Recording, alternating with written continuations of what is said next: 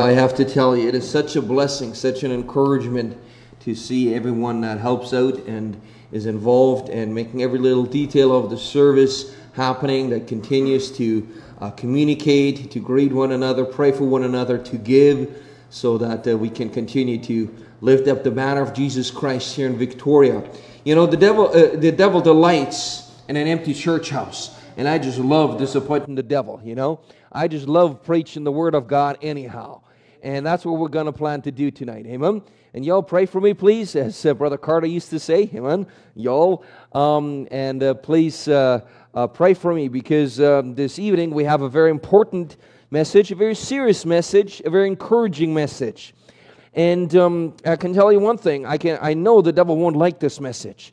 And so you need to pray for me, amen, that I would be able to practice what I preach, and that I would also have the clarity and the boldness and the power of God, because not in the wisdom of men, the power of God, to preach His Word faithfully. And so let's just bow together in prayer as we begin our message this evening. Dear Father in heaven, I once again just want to thank You so much for loving us. God, that You would just care so much for poor wretched sinners is beyond my comprehension. And Father, I thank You so much for being so patient, so forgiving, and so merciful to this poor soul. Lord, I want to thank You for Jesus Christ and His death on Calvary, His glorious resurrection, and Lord, the victory.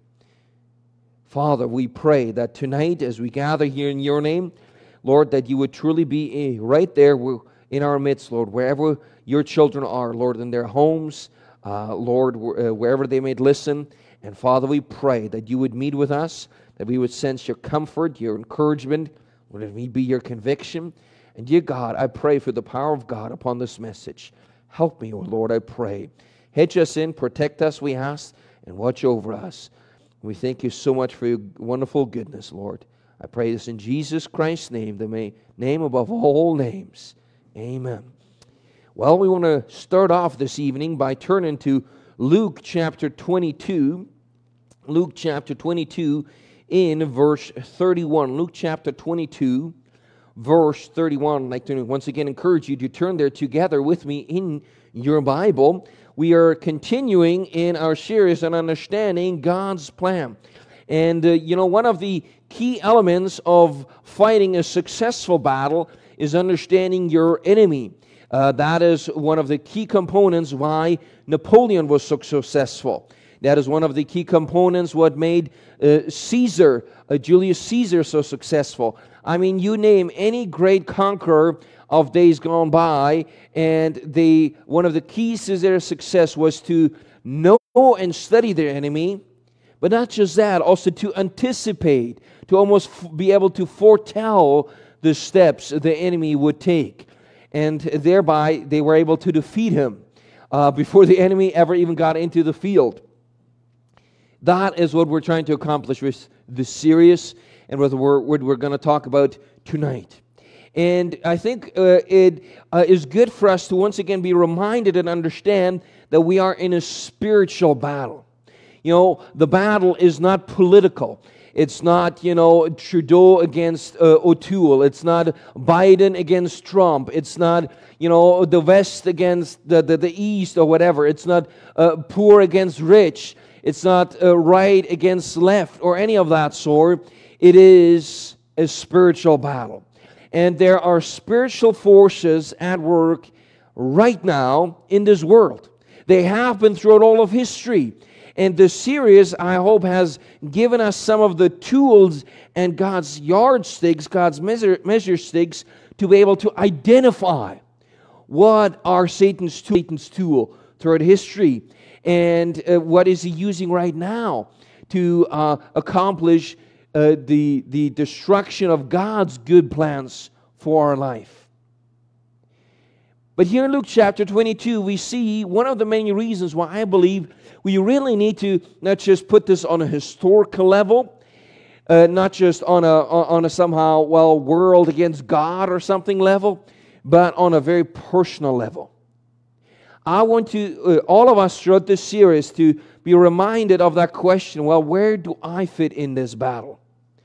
Where am I, God? Where am I, Lord? Am I in your plan, God? Or am I involved in the plan of the enemy right now? And so I believe this is a very personal, practical application. We'd like to look at prophecy or at history in the past and just, put out all the sensation there and see the big principles behind at work. And that is fascinating. I love that stuff, guys. But if we neglect to apply that on a personal level, we really miss the boat. Because it's you and I that are personally in the battle that is going on. And in Luke chapter 22 there, I'm going to read verse 31 and 32. And the Lord said, Simon, Simon, behold, Satan hath desired to have you, that he may sift you as wheat. But I have prayed for thee, that thy faith fail not. And when thou art converted, strengthen thy brethren. And so in other words, we see here how Jesus Christ warns his close friend, his disciple Peter, and says, Peter, Satan is out to get you. Satan wants to cut you off, to chop you, and to put you on the ash heaps of history, so to speak, and to take you out of the game. And I've prayed for thee, though. I have prayed for you.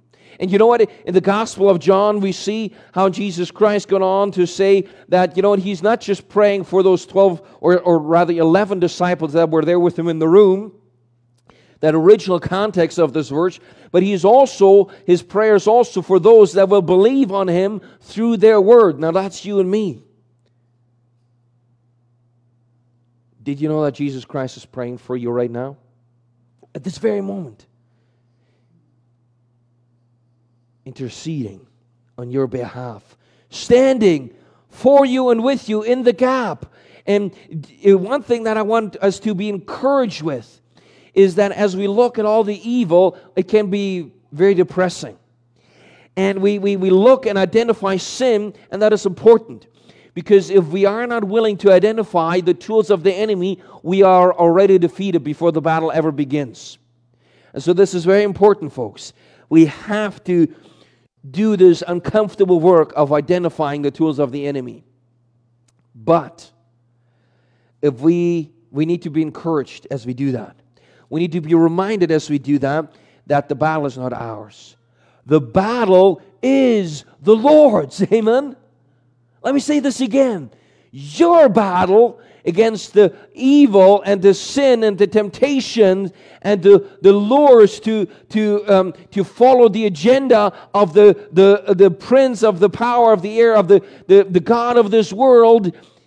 The battle against that force is not yours, not in your strength and your willpower. It is the Lord's. And Jesus Christ Himself is praying for you. If you get nothing else out of this message, I want you to hold on to that. As you go through the rest of the days of this week, as we move into your next month, I want you to remind yourself, thank you, Jesus, for praying for me today. God, I believe I can make it through for your glory, living for your pleasure.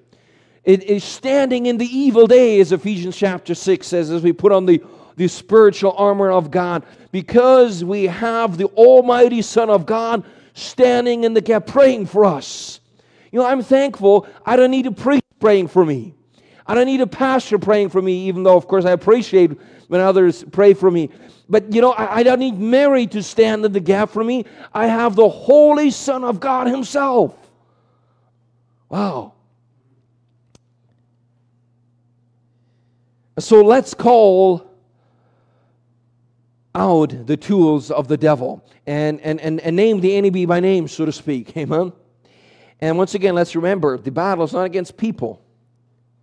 The battle is against the prince of the power of this air. It's a spiritual battle against Satan, the enemy of God. And because he's the enemy of God, he is the enemy of all good, the enemy of everything holy and righteous, and he's the enemy of you and me, God's children. He's the enemy of life. And so in 1 John chapter 3, verse 7, we see a key to understanding the agenda of the devil. 1 John chapter 3, verse 7, little children, let no man deceive you. Why would the Apostle John say this? Well, because there are apparently a lot that have been deceived. And you and I better not be among those. Do not be deceived, amen?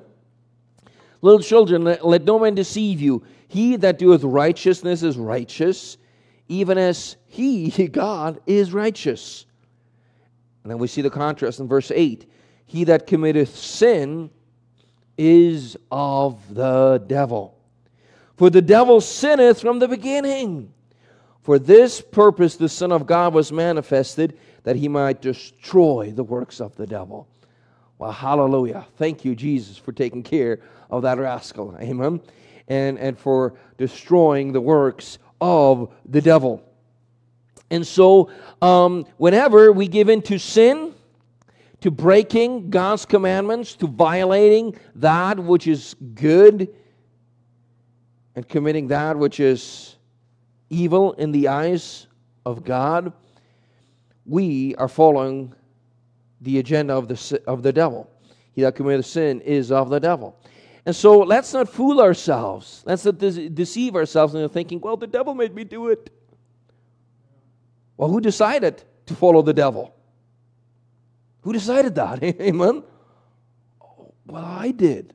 You see, the wonderful news is, if you read Romans chapter 6, 7, and 8, is that as a child of God, as a truly born-again Christian, you do have the power.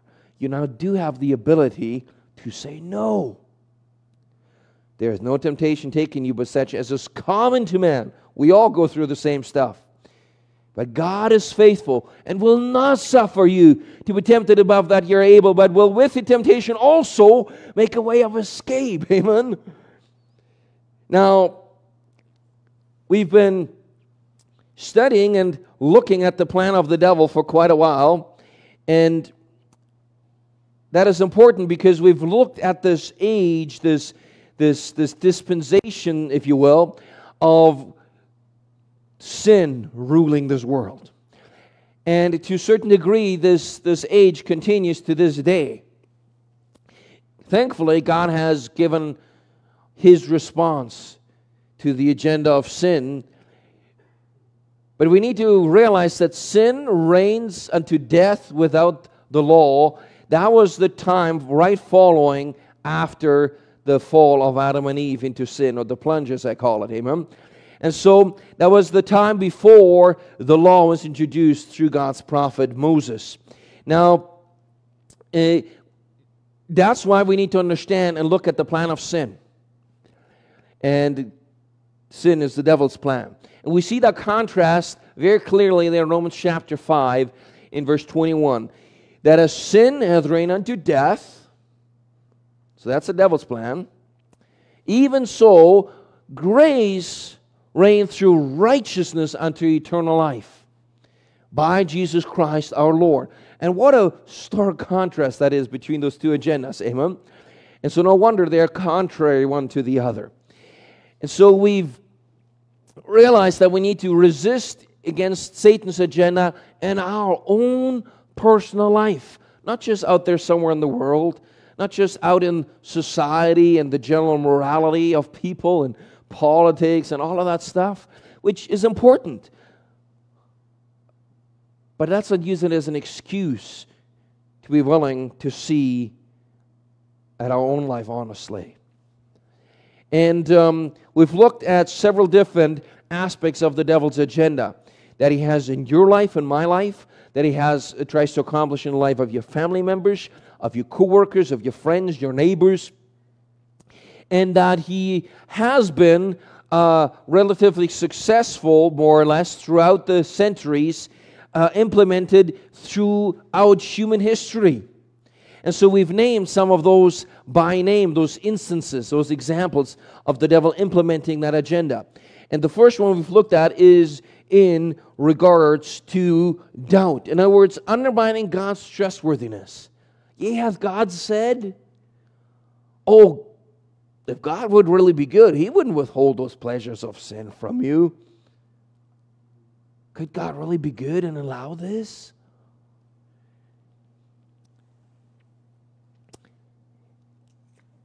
And throughout times, just as the Lord says in Mark chapter 4, Satan comes immediately and tries to take away the seed of the Word of God that is being sown in our hearts, and that truth. And always Satan is trying to undermine and make us doubt God's Word. And not just that, he doesn't just tries to snatch the good seed away. He then also goes ahead and plants seeds that bring forth snares. In other words, weeds that rather crowd out and destroy righteousness and truth in our hearts and lives and thinking. The enemy that sowed those snares is the devil, the Lord Jesus says in Matthew 13. And so let's not underestimate the power of doubt. Now, that doesn't mean you can't ask honest questions. Quite the opposite. It doesn't mean we shouldn't be thinking critically and reasonably. But it does mean that there's great danger in questioning the goodness of God. And that we need to just acknowledge that it has been Satan's agenda of old to destroy the existence of God, the goodness of God, the holiness of God, the Word of God, the people of God, through doubt. We've talked about this, so we got to move on here because I want to finish off a major section this evening. And I believe that we can quickly do that. We've looked at pride and all the different avenues that it expresses itself in our life. It means I'm elevating and exalting myself above that which is due. I'm really it's an expression of selfishness. Pride is, and so we've looked at anger and all sorts of different issues with pride. And we need to remember there's constantly those things that we need to cast down, that we need to put in their proper place because they're trying to rise up against God. 2 Corinthians chapter 10 verse 5 says, casting down imaginations and every high thing that exalteth itself against the knowledge of God, and bringing into captivity every thought to the obedience of Christ. And so this is very, very important. Pride is really the root sin of Satan himself. We've looked at rebellion, which talks about undermining any form of godly, God-ordained authority, any form of God-ordained order. Rebellion is what causes the spirit of anarchy. And wow, have we seen this recently as people just react in fear, as division and passions are being whipped up, as people are in anger and people are really afraid for their very existence. And people are just looking back in their digital echo chambers all the time and being confirmed constantly in their hatred and division. And what do we find? The spread of anarchy. Now that is not from God. God is a God of order. And He has established an order that is in place, not because God is patriarchal and just wants to, overlord everyone or exalt, some group in humanity above others. No. But God has organized things the way He has for our protection, for our blessing, for our benefit. Now, authority can, of course, rebel against God themselves, and God will hold that accountable. Make no mistake about it.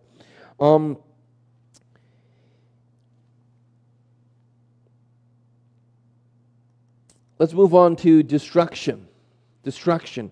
And that is the last point we have left off with, where the devil is trying to eliminate anything that is good or holy through many different wicked devices. Wicked devices. And, I'm reminded of John chapter 10, verse 10, where the Lord Jesus says that the thief cometh not but for to steal, to kill, and to destroy. And the thief is referring to Satan. I am come that they might have a life, and that they might have it more abundantly.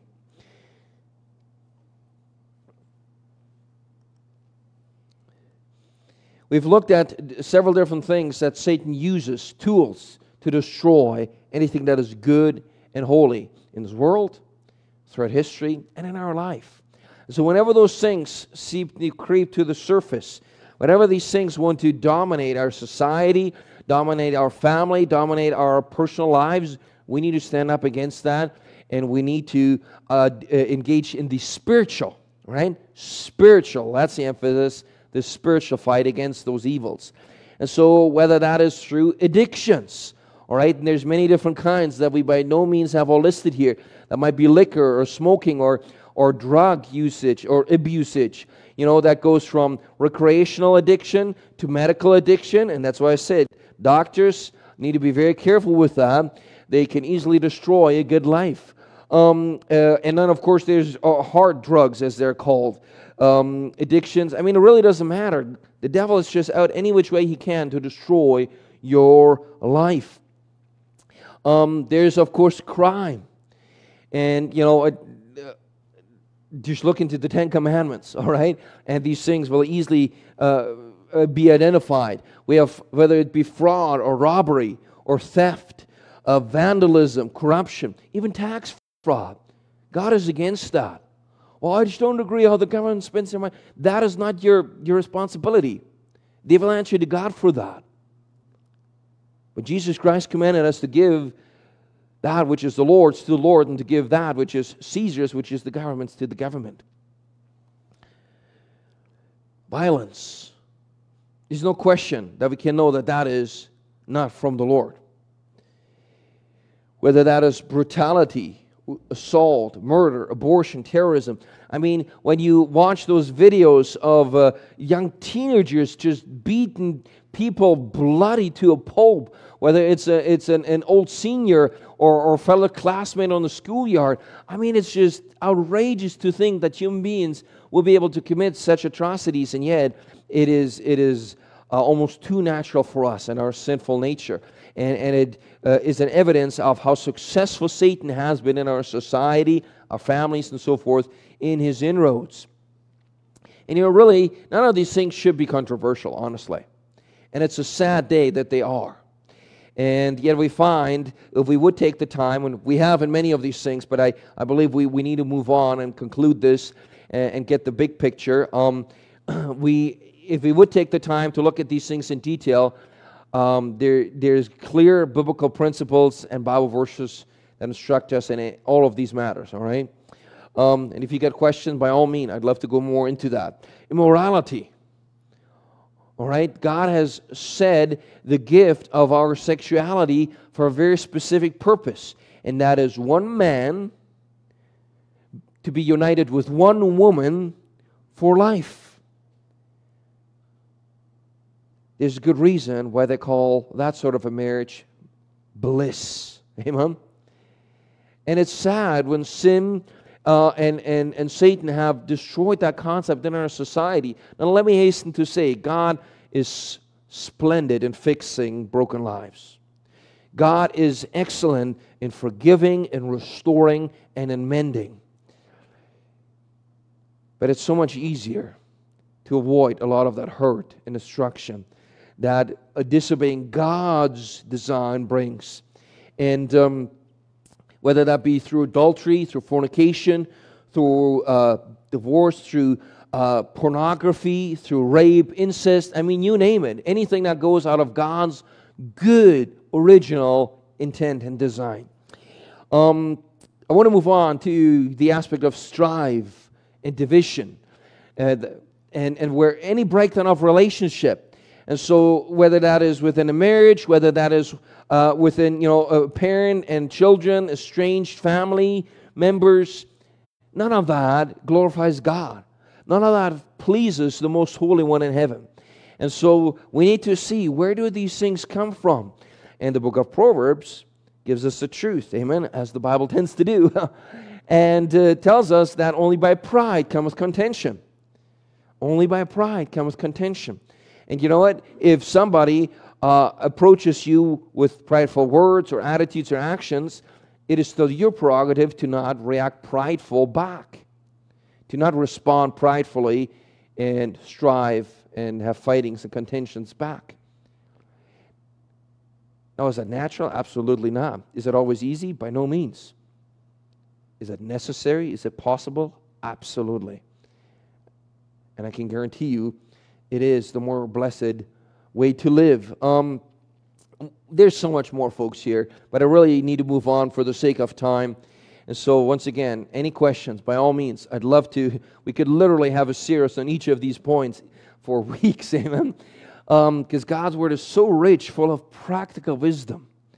And so, once again, if this book is just some pie-in-the-sky theories and some prophecies for 100 years down the road, then, well, what in the world, what good would it do to us? I believe this book is more up-to-date than the newspaper from tomorrow. And so I believe we can and we ought to live this book each and every day of our life. On our own strength, on our own power. Remember, the battle is the Lord's. Amen? And so we need to do it by yielding to Him and trusting in His power. The last point I want to address is lies. Lies. Different forms of deceit, of deception. And boy, is the devil good at that. Satan has been doing that ever since his first encounter with humanity right there in Genesis chapter 3. And we've looked at that. And there's different forms of lies that the devil uses. Different forms of us being deceived and of us deceiving ourselves. Some lies we're being told by others, and we pick up in life and start believing them, whether consciously or not in a way that we don't notice it. And others we deceive ourselves into. We tell them ourselves. And there's different kinds, and this is by no means an exhaustive list, but we have the feelings of worthlessness. That's not from God. God never told you that you're no good. God never told you that you're without value. What is the truth of the Word of God? That you're precious in the sight of God. So much so that Jesus Christ was willing to give up His own life, to give up all the blessings of heaven, so that you could be loved and accepted and forgiven by God. That is how valuable you are. And don't you let the devil and no one else in this world tell you otherwise. Amen? The feelings of invincibility, that's a little bit the opposite. Oh, well, God, bring it on. Oh, what are you going to do? I'm smart. I'm smarter than everyone in this world, smarter than the Word of God. And, I'm strong, I'm young, I'm invincible. I can take the pleasures of sin, no problem. And that deceit of invincibility is you're setting yourself up for steep fall. And the higher you think you're climbing, the deeper and the steeper and the faster you're going to crash down. Don't go down that road. It's not wise. Let God put you into the place. Amen? Well, what is that place?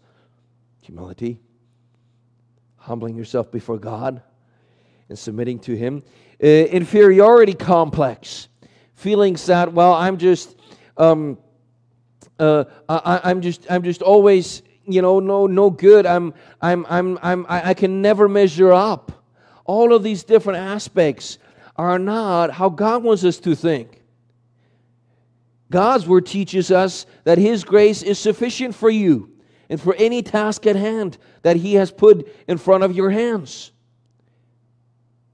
And so we need to trust the grace and the enabling strength and the wisdom of God instead of looking at myself. Oh, if I look myself and I compare myself to the mountain that is ahead of me, goodness gracious, I just want to curl up in the fetal position and cry. Oh, I am inferior. Oh, yes. Oh, yeah, everybody tells me that I'm just so much worse. Well, don't believe them. Believe what God says about you. And that is, though your skins be red as scarlet, I will wash you whiter than snow. Amen? Excuse me if I get excited about the truth, because there's so many minds that are afflicted and hurting today. It breaks my heart. This is good news that millions of people all over the world need to hear. I wish to God they would. Amen? Superiority complex. Once again, these things are all similar. And boy, don't you think that you're better than no one else, than anybody else. I mean, racism is evil. Racism is from the devil, folks. No question about it. If there's anything in your world, whether it's your smarts, your wits, your looks, your success, your money, I don't care what it is. If there's anything that makes you think that you're better than someone else, you're a fool. You're a fool. And you need to put on some reality glasses through the Word of God. Amen. Victim complex. Oh, everyone is always out to get me. I'm always being blamed. Oh, it's all my fault. I can never do anything good. Oh, everybody's always shaming me. Let's put on some truth to that. Do you know who's the only one who was guiltless and was made guilty and being blamed for everything indeed? Do you know who that was? Jesus Christ, the Lamb of God, who died for the sins of this world. He never was guilty of anything that he was being blamed for. And yet He died for the guilt, the shame, the sin of all of us.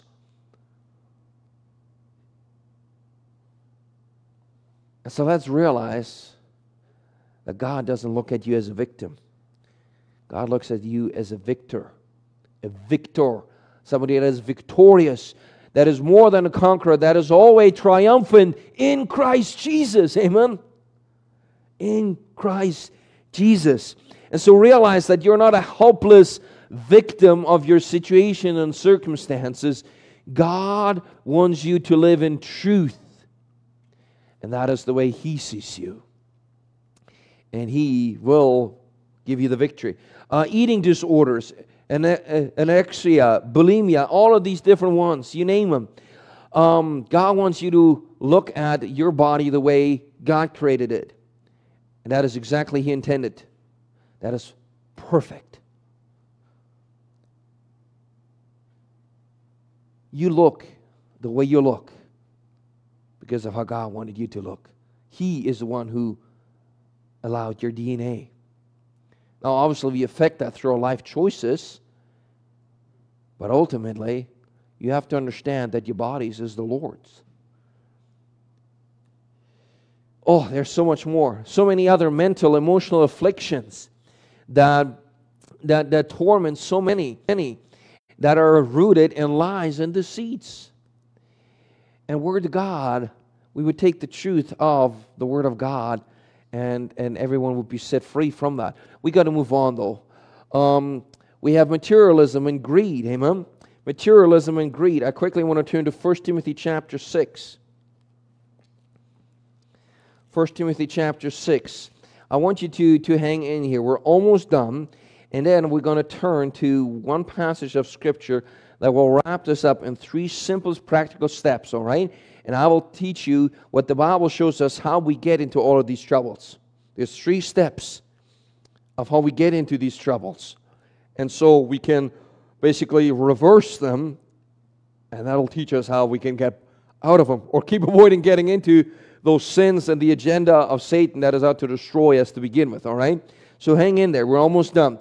In regards to greed, materialism, you know, those things that fuel a lot of our ambition, a lot of our economy, and that, you know, is always, capitalism is always blamed for that, right? Oh, it's just everybody out for their own selfish greed. And I think that understanding is a bit faulty because really this is just our nature, selfishness, greed. And it is so easy to trust in materialism. In 1 Timothy chapter 6, verse 9, the Bible warns us of that. That kind of attitude is not biblical. It says, but they that be rich fall into temptation and a snare. It's not a wise goal in life to become rich. That's not how God measures success. Now, if you've been blessed, praise the Lord, enjoy that.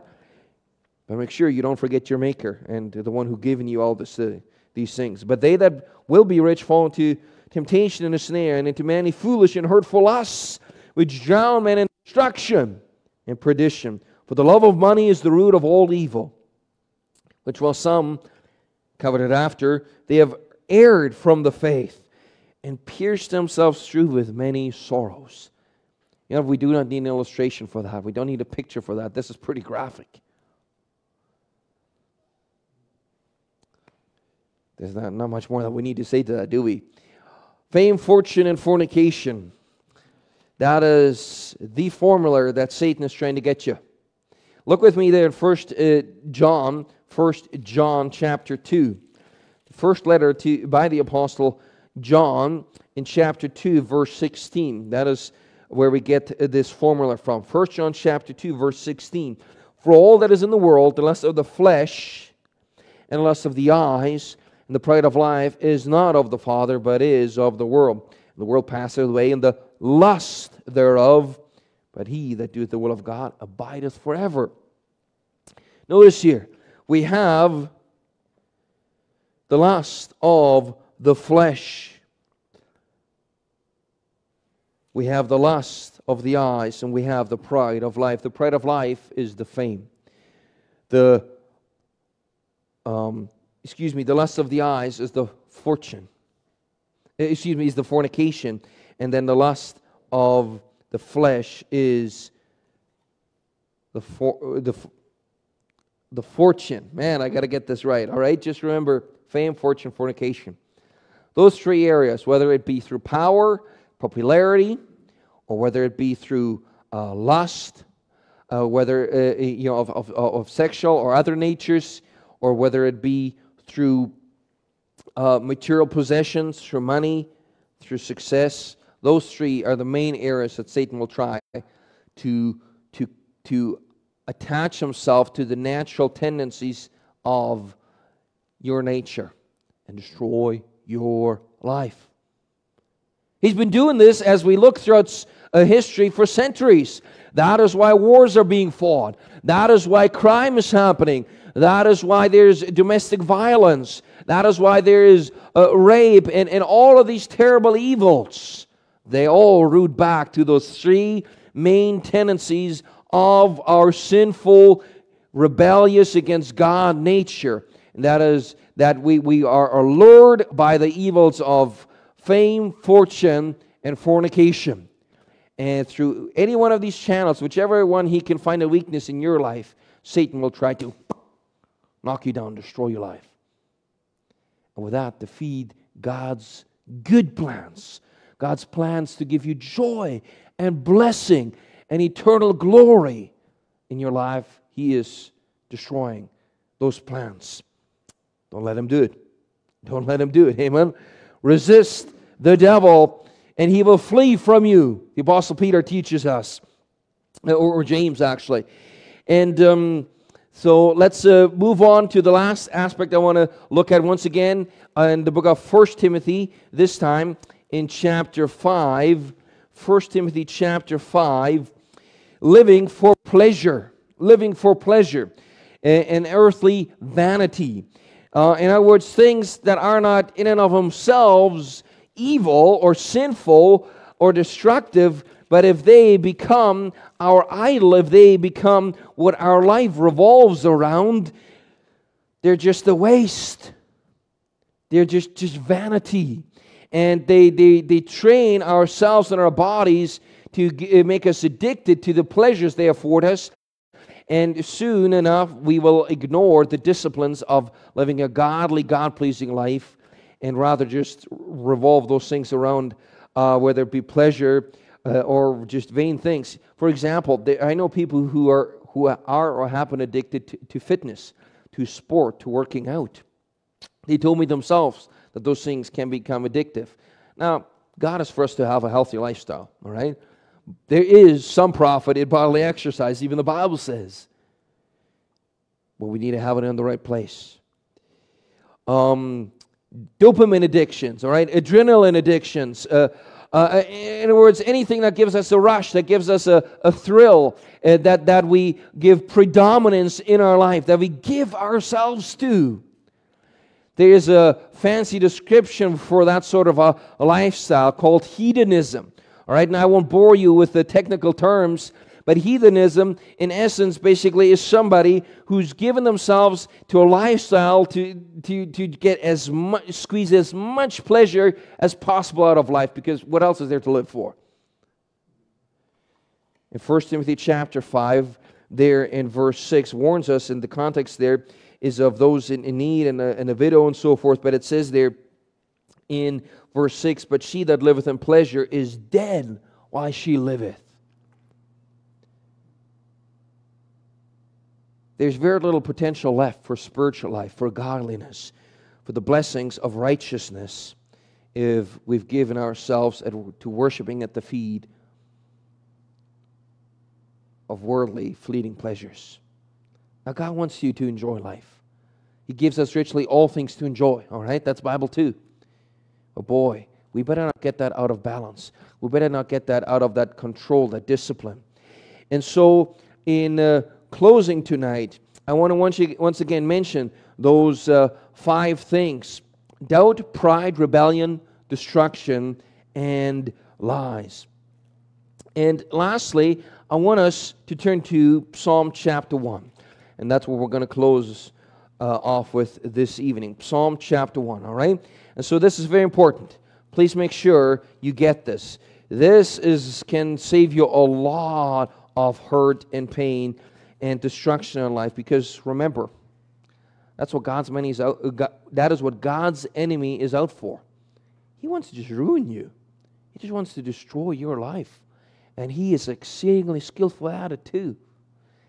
Now, he won't put that up on the front sign right away. He'll deceive you. He'll make that poison look really, really good. But it's still a fruit that bites back. You know, just like that fruit that Eve took and that Adam took and bit. It was not them getting control. It was their sin getting control of them. And ever since, sin has been biting back, so to speak. And the sting of death has been out to destroy us. Thankfully, Jesus Christ has the victory over it.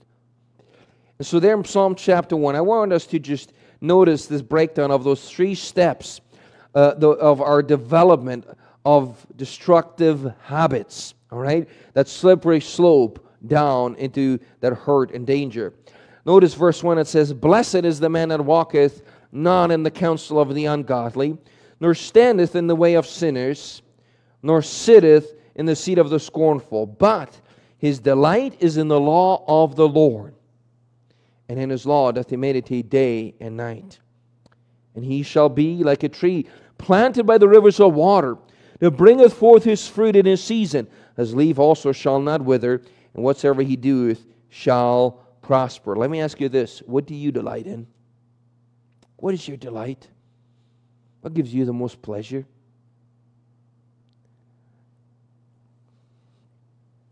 Verse 4, the ungodly are not so, but they're like the chaff which the wind driveth away. You know, the chaff is basically the light rubbish that comes off of the grain and everything, and it just is being blown away by every little turbulence and wind. Therefore, the ungodly shall not stand in the judgment, nor sinners in the congregation of the righteous. For the Lord knoweth the way of the righteous, but the way of the ungodly shall perish.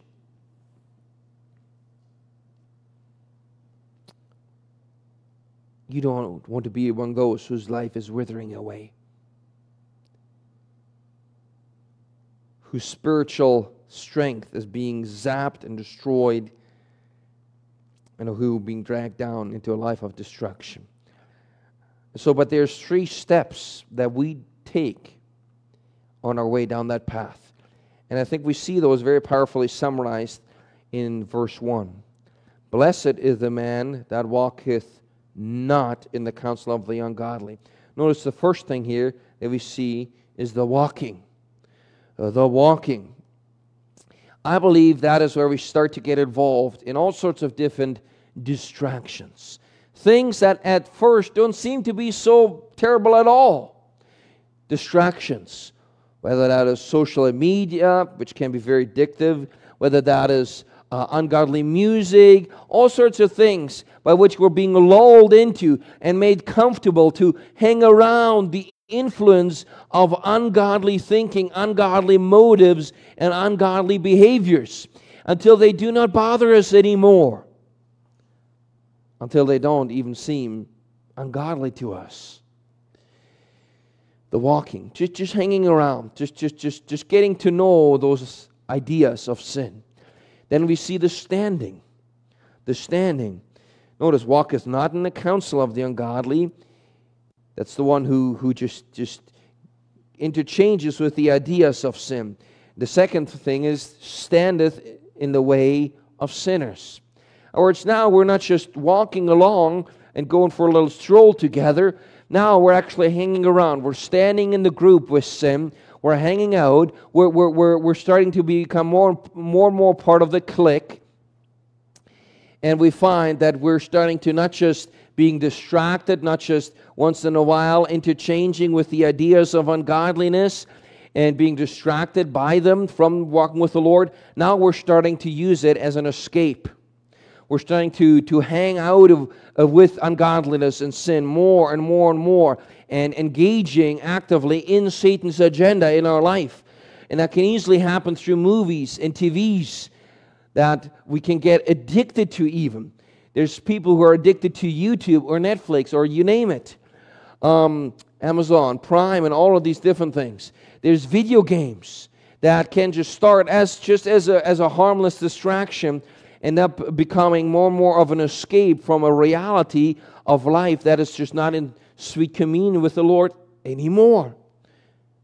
Fantasy genres, science fiction, all of these things that just take us away from the things and the thoughts of God and of a reality of our life for which we will have to give in account and answered for all eternity before Almighty God. Anything that takes us away from the harshness of the reality that we live in a world that is surrounding us with lies and with sin, and that is going to hell very fast, and that only you and I can reach with the gospel of Jesus Christ.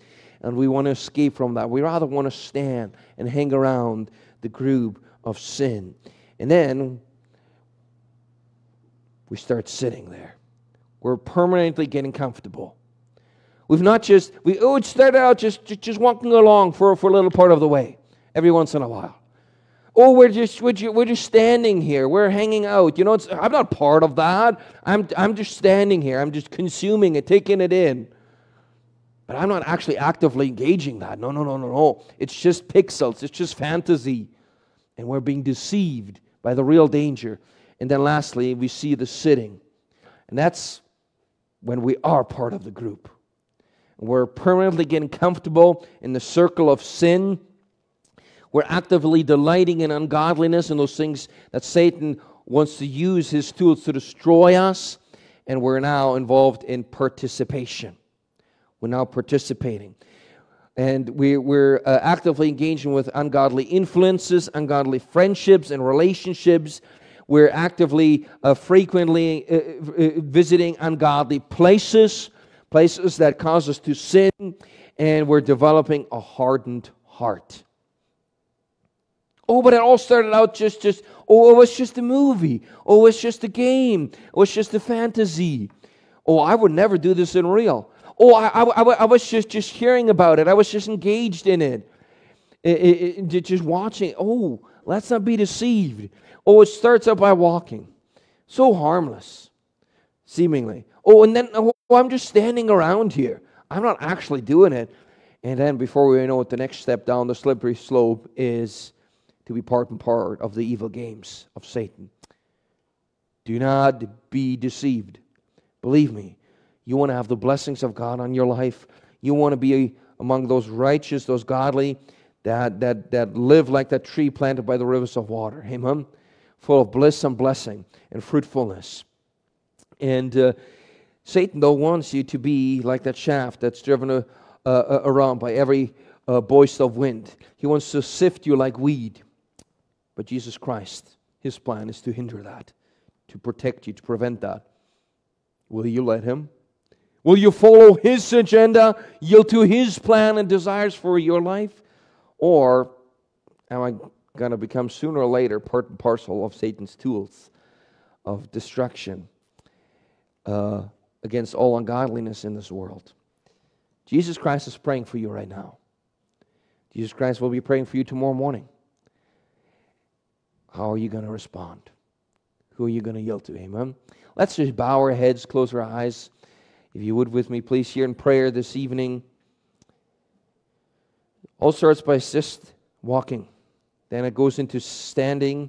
Before you know it, you're part of the group and sitting. Don't be deceived. Don't be deceived. As the Lord knocks on your heart's door tonight, what is your response going to be? Are you going to yield to His plan and His agenda of righteousness? Or am I going to allow the devil to lure and deceive me with that short-lived temporary pleasures of sin for a season to follow his destructive agenda? Now is the time to make that choice.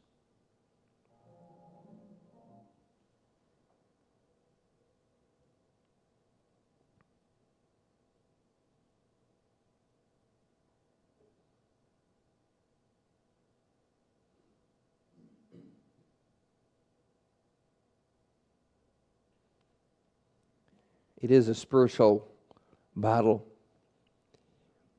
Let's fight it with spiritual means. Allow God to fight the battle for you. Delight in the law of the Lord day and night, and you'll follow God's agenda.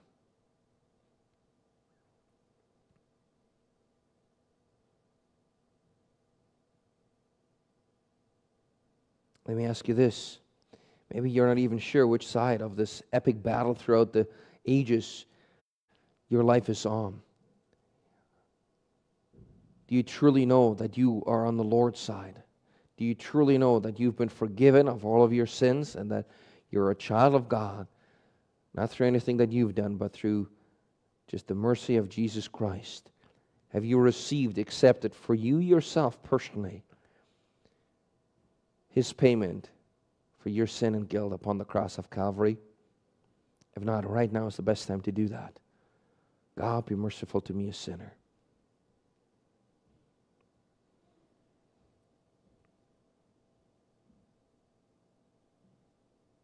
Father in heaven, I want to praise you so much that you're so eager to forgive.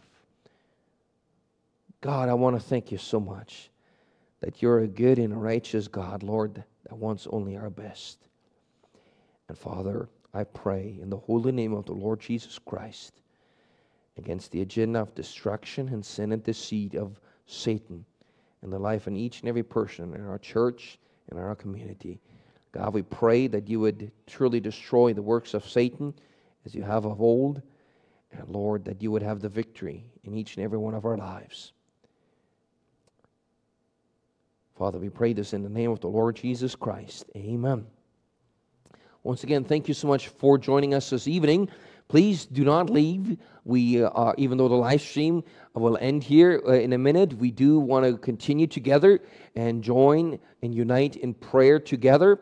So please just click on that Zoom link and join us in praying together this evening. All right? And we'll just set this up here within a minute or so. God bless you.